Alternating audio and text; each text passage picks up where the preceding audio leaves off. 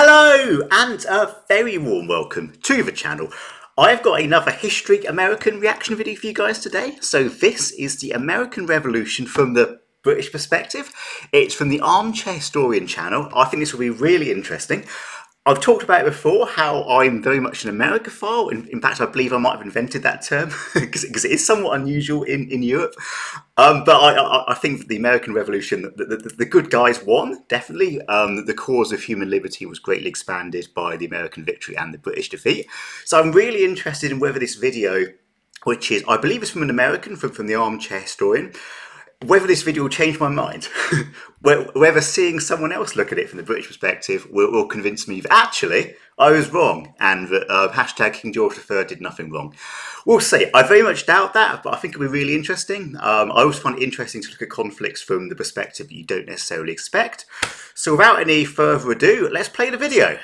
Although the history of the United States as an independent nation begins with the signing of the Declaration of Independence in 1776, its roots reach back at least 20 more years with the start of the 7 Years' War. Okay. The fighting. And of course, George Washington served in the 7 Years' War with distinction as a British aligned officer.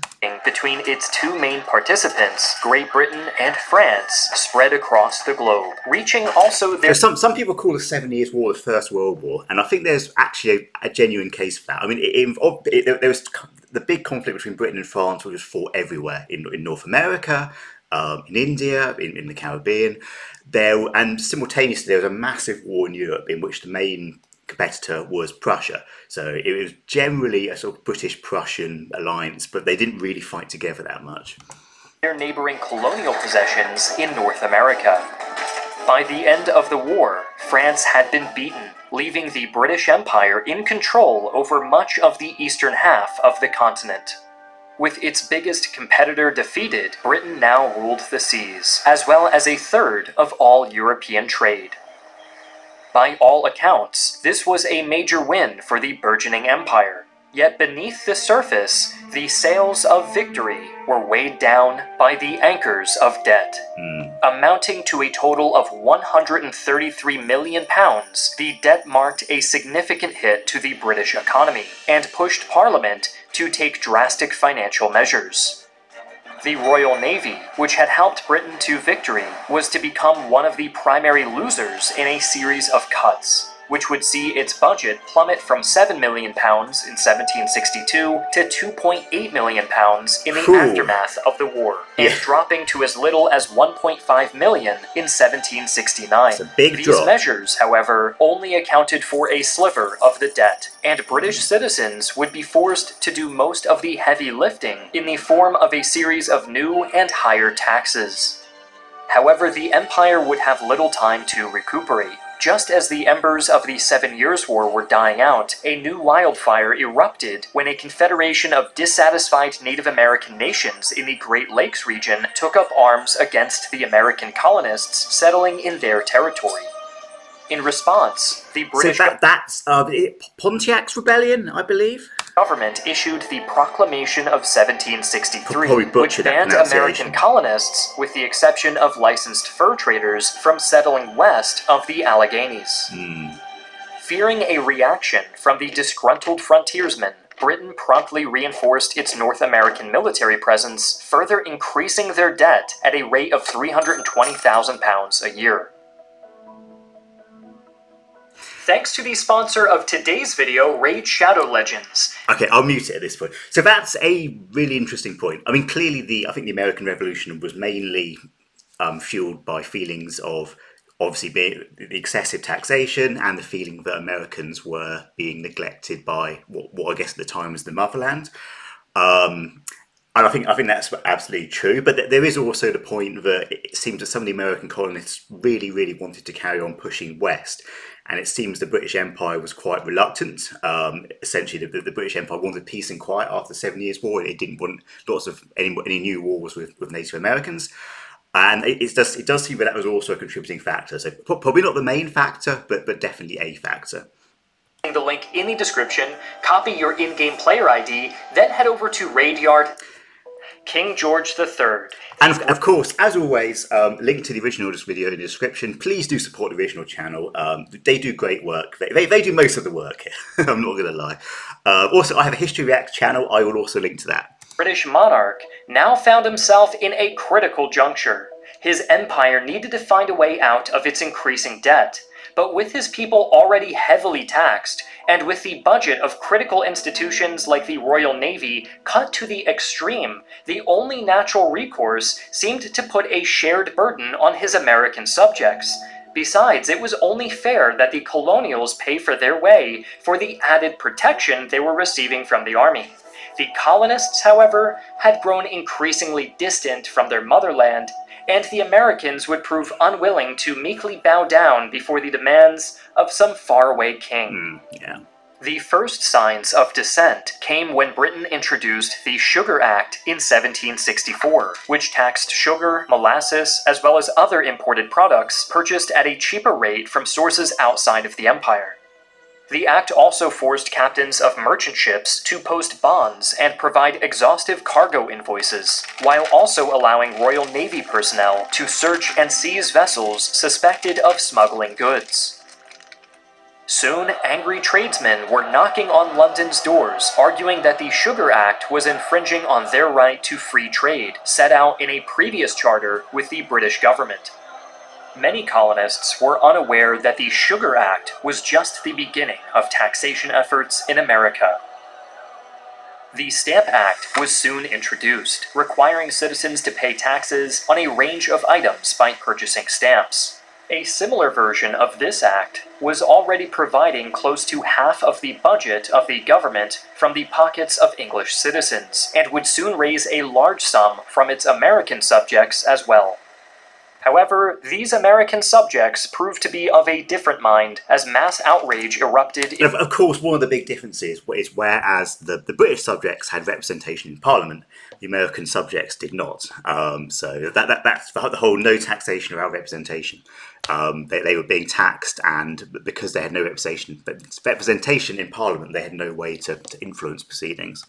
In the colonies, ultimately leading to the act being repealed in 1766.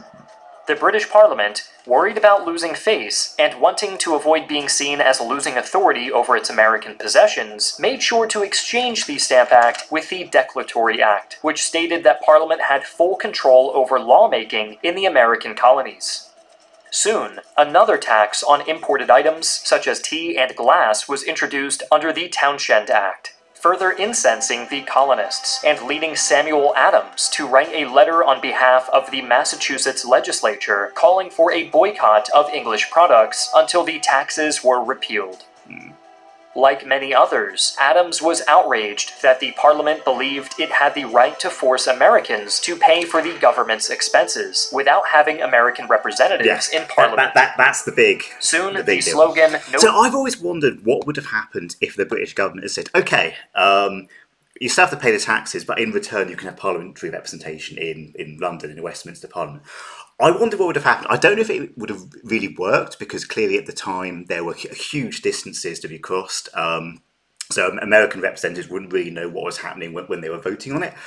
But if that concession had been made by the British, I mean, I don't think it would have stopped America becoming independent. I think that was probably inevitable. But maybe it would have been more like a Canadian scenario where kind of the two gradually drift apart without violence, and it's more voluntary. I don't know. This is just my thoughts. Please do say what you think in the comments. I'd be really interested to read them. Taxation without representation would become the battle cry for colonists protesting British attempts to tax the colonies. Back in Windsor Castle, King George followed the developments from America with a remarkable sense of empathy for his dissatisfied subjects. While discussing the Stamp Act, he stated that this guy's a British propagandist. I'm not taking any more of this. It first deprived the Americans by restraining their trade from the means of acquiring wealth, and then taxed them. Britain's Prime Minister, however, Frederick North, or Lord North, saw things differently and remained a firm proponent of maintaining Parliament's right of authority over the colonies, which was seen as a vital component of British liberty. The matter of taxation was now increasingly becoming a matter of power and hierarchy, Similarly, American dissent was soon to transform into all-out rebellion. The city of Boston, home of public agitator Samuel Adams, was known as the beating heart of American unrest. Latent tensions against British rule would come to a head on March 5, 1770, when 400 Bostonians harassed and assaulted 8 British soldiers, who, in the heat of the moment, resorted to firing their muskets into the crowd, injuring 6 and killing 5. News about the Boston Massacre, as the colonists coined the incident, spread like wildfire, and only added to the unrest in the city. About 4 years later, the situation had escalated to the point that Parliament felt forced to enact the Coercive Acts, which included the reinforcement of the Boston garrison by 4 additional regiments of regulars. Contrary to the belief that this added military presence would finally quell the riotous colonials, the sight of the hated redcoats in the streets, and the fact that the British soldiers were to be quartered and supplied by colonists only further angered the American public. So I believe, I might be wrong about this, I believe there's something about, is something in the Declaration of Independence or in the Constitution about not quartering soldiers with civilians? Because I know at this time, for kind of well-heeled folk, it was seen as, I mean, you didn't join the British Army in 1776 as a normal soldier rather than an officer if you had many other choices. Let me put it that way. So I think having British soldiers, I mean, people in London would have been equally outraged if they'd had British soldiers being as in forcing themselves to lodge with them. So I think that's an interesting point. One of the grievances. By February 2nd, 1775, the situation in Massachusetts had reached a boiling point, as Lord North officially declared the colony to be in a state of rebellion. Ooh. The Commander-in-Chief of British forces in America, General Thomas Gage, was promptly ordered to nip the rebellion in the bud by capturing its leaders. Gage first moved against a known rebel ammunition store in the town of Concord in order to deprive his enemy of gunpowder. However, on April 19th, Gage's advancing men walked into a gathering of colonial militia at Lexington Green. Tensions exploded when an unknown soldier from either side fired his musket, prompting the British to fire in force at the colonial militia. Word of the incident reached other militia groups in... I mean, it's like one of those questions, what would have happened if that shot wasn't fired? I mean, it seems to me likely that the tension was so high that something else would have caused an armed confrontation and therefore the American Revolution. But I don't know for certain. Maybe history would have taken a different course. In the area, and soon the British found themselves ambushed by armed colonials, ultimately resulting in a total of 20% casualties, including several key leaders. Not wishing to lose more of his men in surprise attacks, Gage ordered a retreat. After reorganizing his men, Gage was ordered to hold on to Boston, which would allow the Royal Navy to land reinforcements. As colonial militias laid siege to the city, it was decided that British troops would make a stand at Dorchester Heights and Charlestown to the north of Boston, which included the high ground at Bunker and Breed's Hill. However, the British were up for a bloody surprise when they discovered that the Americans had already set up a series of formidable defenses on Breed's Hill. Casualties mounted as the infantry assaulted the position, and despite coming out on top when the musket fire finally fell silent, British losses had been such that the army would be put on the defensive for nearly a year. Yeah. I mean, from a British perspective, Bunker Hill was a massive Pyrrhic victory. I mean, they won the day in the sense that they won the hill, but their casualties were so much higher than the Americans that, as the video just said, it is not worth stuffing out of them for quite a long time. Even the previously empathetic King George had lost his patience, Ooh. lamenting Britain's relatively soft approach to the American colonies as having been a sign of weakness. He now urged the might of the British power to bear down on his rebellious subjects. On August 23rd, the Proclamation of Rebellion was officially released to the public.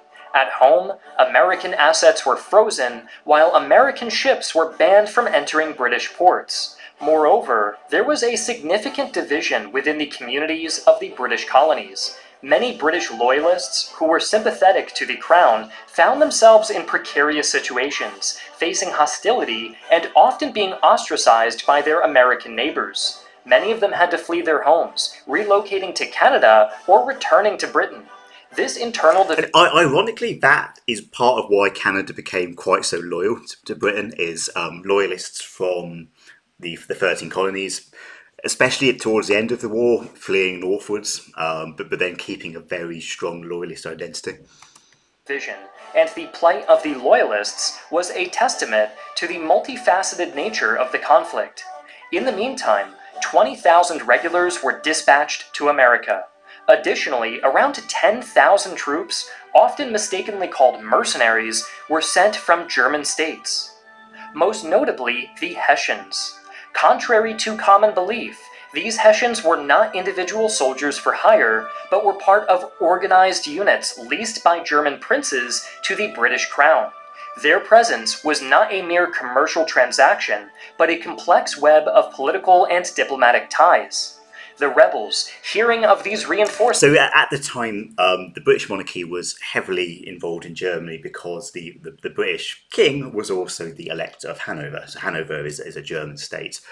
He was actually brought over from Hanover. I mean, not George III, but his ancestors were brought over from Hanover to rule Britain, essentially because they were the closest descendants of the current royal family who were Protestant, that they didn't want a Catholic succeeding. So for quite a long time, Britain was heavily entangled in German affairs, as this video talks about. Sent the Olive Branch petition to London in hopes of preventing a formal war from being declared. The petition restated the colonists' appreciation for the union of Britain and the colonies, and that they had merely taken up arms in response to the unfair measures taken against them. As such, the colonials were allegedly more than ready to restore peace if these issues were to be addressed.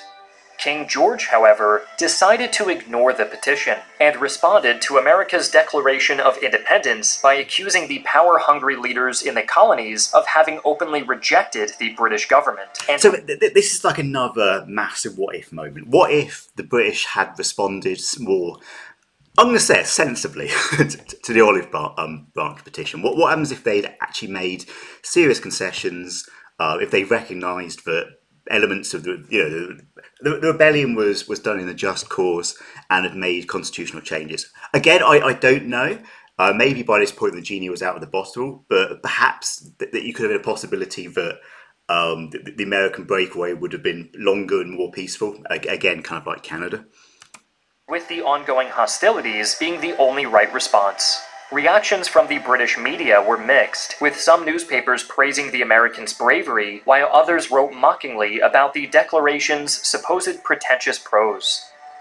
The fighting around Boston continued. So, I mean, this leads back to a lot of the arguments that defines English and then British politics in kind of the century before the Revolution, or even more than a century, about the powers of the Crown versus the power of Parliament. To some extent, these were being replayed out in America. I've heard the argument that the American Civil War is almost a second version, or a second English Civil War. And whilst I think that's an exaggeration, definitely some of the same tensions between Crown and Parliament and Crown and representation are definitely playing out again, just on the other side of the Atlantic.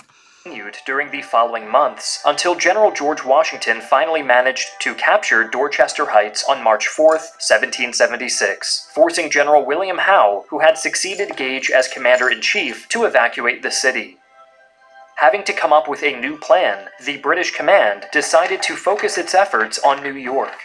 In late June, after landing his army at Sandy Hook, New Jersey, Howe called a march toward New York City, where they were met by Washington's men.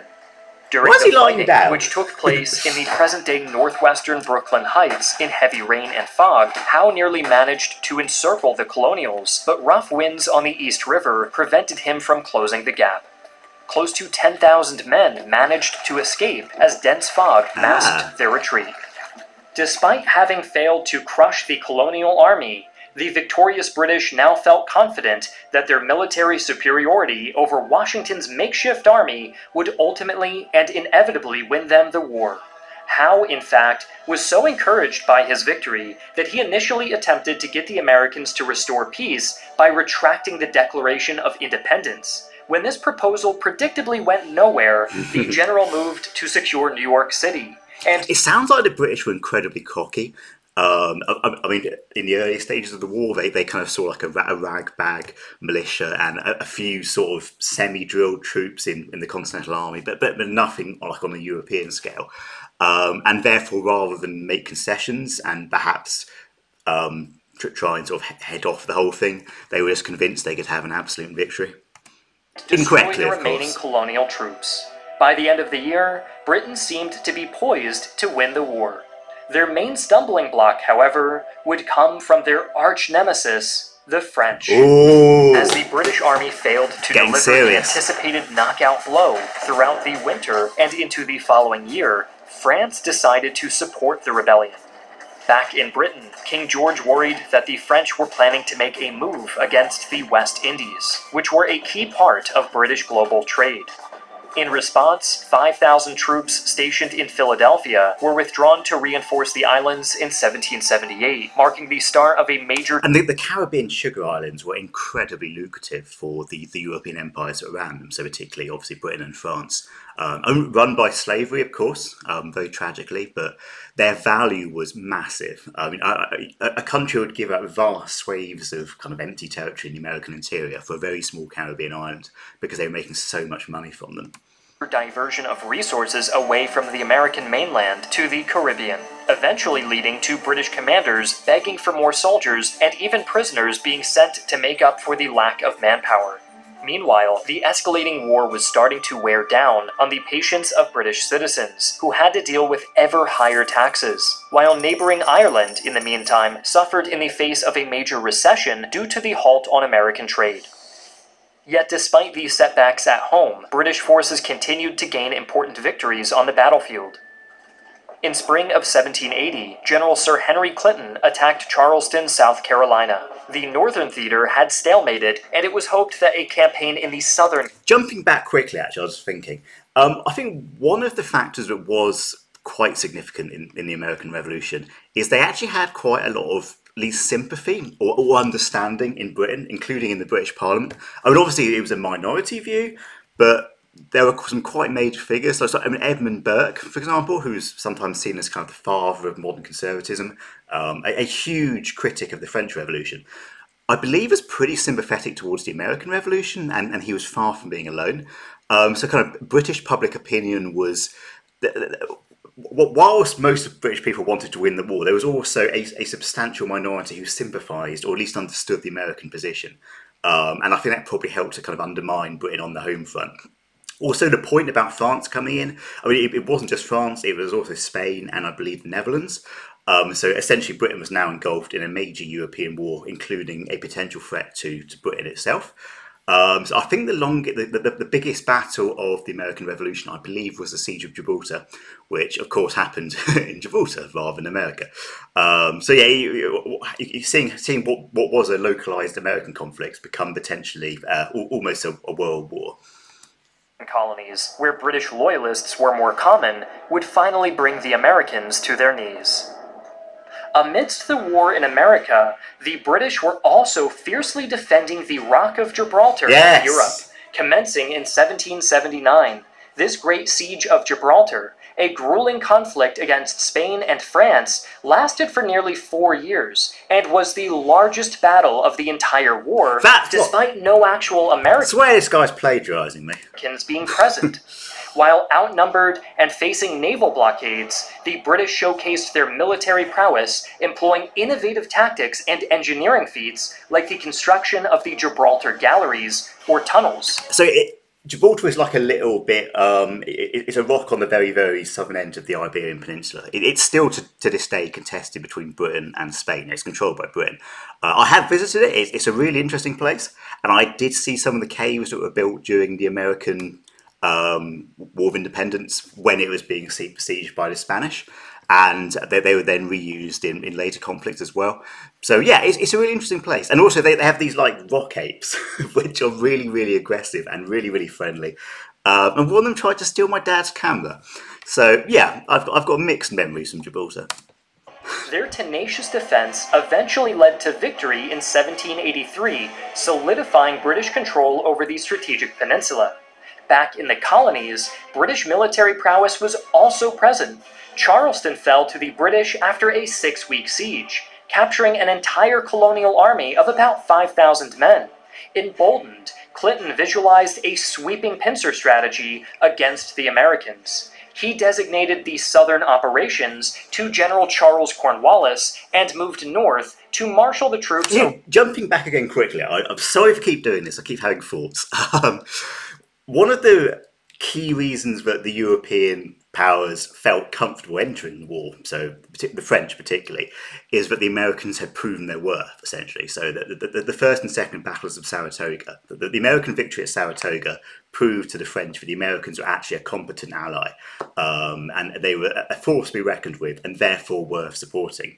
Whereas before, I think they'd been a little bit suspicious to like exactly how serious is this rebellion. Is it going to be put down very quickly? You know, we don't want to get involved if it gets crushed immediately, and then the entire weight of the British Empire is directed towards France. So it was kind of the Americans showing their strength and their courage enough that the French thought these guys are worth backing. Around New York. The objective was a coordinated advance, with Cornwallis pushing the Americans through the Carolinas and Virginia, and Clinton's army converging from New York. By February of 1781, Cornwallis was marching his men through North Carolina. He hoped to force General Nathaniel Greene's weaker American army to face him in battle. However, time for Cornwallis was running out as supplies were wearing thin, and his men began suffering from exhaustion. On March 14th, Greene's men were finally located at Guilford Courthouse. Once again, British superiority on the battlefield showed, but their victory was bought at a considerable cost, with 25% of Cornwallis's men having become casualties during the fighting. Greene, in the meantime, had managed to escape the field of battle with the rest of his army. Having run out of patience, Cornwallis made the decision to bypass the Carolinas and move straight toward Virginia. After reorganizing his men, the British ordered a march toward the inland part of Yorktown. Here, however, the situation would take a turn for the worse. In September, a French fleet managed to penetrate British defenses and block access to the Chesapeake during the battle. I shouldn't make this reference, but I do quite like how they've missed off the fleur-de-lis from the French flag, and therefore just have a white flag, which I know is a certain very inaccurate stereotype about French military prowess. Battle of the Capes. Cornwallis's men were now cut off from reinforcements and resupply, and would be forced to dig in and await relief. By September 28th, an American army reinforced with French troops began to lay siege to Yorktown. Perhaps the French Navy just didn't use the fleur-de-lis. I assume he's done more research than I have, so I guess they just didn't use it on their ships. Up in New York, General Clinton, heading the northern pincer, remained relatively calm. Writing about the situation, he stated that Cornwallis is safe enough unless a superior fleet shows itself, in which case I despair of ever seeing peace restored to this miserable country. His main concern was with Washington's army, whom he believed were preparing to advance on New York with the help of French ships at Staten Island. Further rumors about the French ships sailing up from the West Indies did little to soothe his concerns, and persuaded him to remain cautious rather than hasten his force to the aid of Cornwallis. Washington, however, had no intention of attacking New York, and was, in fact, moving his men southward toward the trapped British army. The situation in Yorktown, in the meantime, was deteriorating by the day. Cornwallis had already abandoned his outer lines, but without supplies, his men could only hold on for so long. On October 19th, the defense fell apart as the 8,000 remaining British soldiers laid down their arms. Although the disastrous defeat at Yorktown was an enormous blow to the British army, King George urged his commanders to carry on the fight as if nothing had changed. In reality, it was clear that the Empire could not hope to reasonably sustain the costs in manpower, supplies, and funds that were required to prolong its efforts and to vanquish the rebellion. Moreover, the important American victory at Yorktown had likely only emboldened the colonial spirits. Way! In Parliament, the writing seemed to be on the wall. America was here to stay, and the sheer effort it would require to attempt to put the proverbial eagle back into its cage was simply deemed not worth the cost. So this is where the point of a divided British home front becomes really important. The fact that there was quite a few people in Britain who understood the American perspective, perhaps sympathised with it a little bit, meant that there was always people within Britain who wanted peace, who didn't really think we should be fighting that hard against the Americans when they thought the Americans had a point. A few more skirmishes unfolded before the peace negotiations began. The Treaty of Paris, finalized in 1783, brought an official end to the American War for Independence. In this pivotal agreement, Britain made numerous significant concessions. They recognized the United States as a sovereign nation and ceded vast territories east of the Mississippi River to the new republic. The Americans were also granted important fishing rights off the coast of Newfoundland. The treaty defined the boundaries between British North America, now Canada, and the United States, setting the Great Lakes region as the northern border of the U.S. Additionally, Britain returned Florida to Spain, having previously captured it, and the Mediterranean island of Minorca, which the British had held, was ceded back to Spain. On November 25th, the last of the British troops departed from New York. While the treaty marked the end of the Revolutionary War, the sting of losing the American colonies lingered with King George III and the British establishment. And he then went mad. It would necessitate several tumultuous decades, punctuated by conflicts like the War of 1812, before the two nations established the deep-rooted alliance they share today. But to be honest, I'd say the kind of current UK-US alliance, it's only really been a thing seriously since the end of the Second World War, when Britain decolonised. I think if Britain had tried to maintain its global empire post the Second World War, and I'm very glad it didn't, because I don't think it would have succeeded and it wouldn't have been moral. If it had, I think America and Britain would have still been rivals. But that was really interesting. It wasn't quite what I was expecting. I was expecting more like an argument sort of from the American Revolution from the British perspective. But I mean, clearly there was elements of that, and it was also a good historical overview. You'll be pleased to know, haven't changed my view based on that. I still think that the American cause was the just one, and that American independence was a huge boost for human liberty, say not just in America, but in time across the world. Obviously with caveats, unfortunately, around things like slavery. So I say I really enjoyed that. If you haven't already, please do subscribe, and I hope to see you for the next one. Goodbye.